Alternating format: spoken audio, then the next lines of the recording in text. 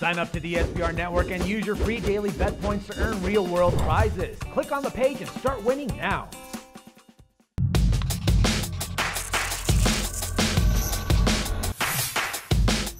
Hi, welcome to SBR Forum Videos. I'm Peter Loshak. This is the This Week in Baseball betting show that we do every week with Troy West from allplayswin.com. And of course, he's been giving us a lot of great recommendations for quite a long time throughout many sports over the years with us. Did he do it last week? Yes, he did. In his show last week, 6-1-1 for plus 4.9 units was his record overall in our shows last week. Troy, thanks for being back with us.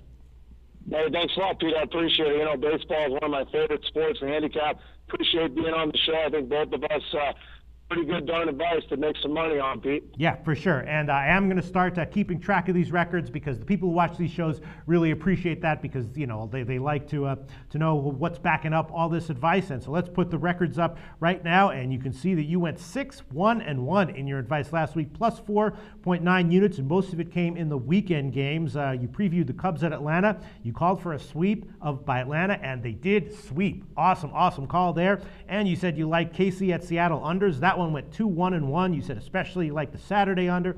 That one went under. So a great week. Troy West from allplayswin.com last week. Thanks so much once again. All right. The weekend games that we're looking ahead to this week, two series have caught my eye. See if you what your opinions are on my leans here. The first one, San Diego at Colorado. Now, Colorado, of course, has been a great team this year. Huge lineup. They're going over on the road. They're winning at home. Just a very impressive team this year. And so this one is going to be more of a play on Colorado than against San Diego. San Diego has a very weak lineup this year. They'll get a boost. They should get a boost going into Colorado, though a lot of these road teams at Colorado have not gotten as much of a boost as Colorado seems to get hitting at home. San Diego just been a bad bet on the year overall, minus 6.5% ROI. Colorado plus 13% ROI overall, plus 28% ROI at home. That's second best in baseball. In May, San Diego minus 9%, Colorado plus 24%. No brainer here, bet on Colorado. Yeah, I would think so. I do think they're going to be overvalued here, Pete. I think they might sniff some of these minus 200 lines. Mm-hmm. Colorado's a tough team to handicap, especially at home, because some of these over-unders really scare people away. You've seen 10.5, even as high as 11.5. But, you know, with these pitching matchups, if you look at them, you have De La Rosa going on Friday, Lyles at 5-0 going Saturday. So I would lean at least Colorado to take 2 of 3. Mm-hmm. If the line sniffed 200, I would probably stay away. Mm-hmm. But I do think Colorado will take this series overall, Pete. All right, sounds good. And then the second series that caught my eye, you know, in the midweek games, I like the unders in Atlanta at San Francisco, and I also like the unders in Cubs at St. Louis. This weekend, Atlanta goes into St. Louis, so I'm thinking more unders again, and for the same reasons. You know, Atlanta's lineup just not really getting it done, and I'm not a believer in them. Not a believer in St. Louis's lineup so much at the moment either. But both teams have good pitching staffs. Both teams have great starting pitching. Atlanta has another good bullpen, so I'm thinking unders in Atlanta at St. Louis. What do you think?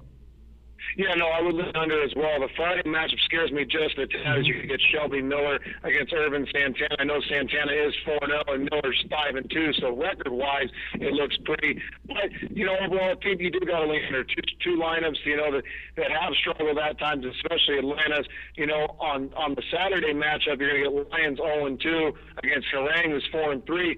Two pitchers, that does scare me a little bit, Pete, so I hate to give out an official play because even that matchup, both pitchers have struggled at times this year. Is it an opportunity for the bats to come alive? I really don't know. On Sunday, I would definitely lean under. You're going to get Gavin Floyd going against Adam Wainwright. Wainwright, you never want to bet an over there with the potential of a shutout. So, you know, if I had to make my official play, I would probably think that the game goes under 2 out of the 3 in the series, but a little tough call just because the pitching matchups aren't as favorable as I would like. Fair enough, but I think I'm going to stick with that as one of my recommendations. All right, what has caught your eye from the upcoming weekend series that you think we should look out for in terms of value? Yeah, you know, I'm actually going to lean to go with the Seattle Mariners. I do think they're going to get 2 out of 3 from the Minnesota Twins. On Sunday, you're going to get Felix Hernandez going against Velasco. I think that's a very favorable matchup for Seattle, and I think the fact that they're on the road gives them a little bit more value with Felix Hernandez on the mound. And then even that Saturday matchup, you're going to have Elliott, who's 3-2.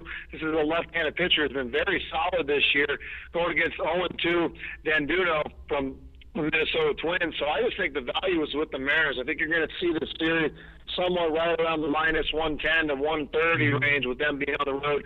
But I think Seattle, they are playing better. Going to get Chris Young going on Friday. Chris Young's been outstanding this year going against Kyle Gibson. We know Gibson got roughed up in his last outing against the Detroit Tigers.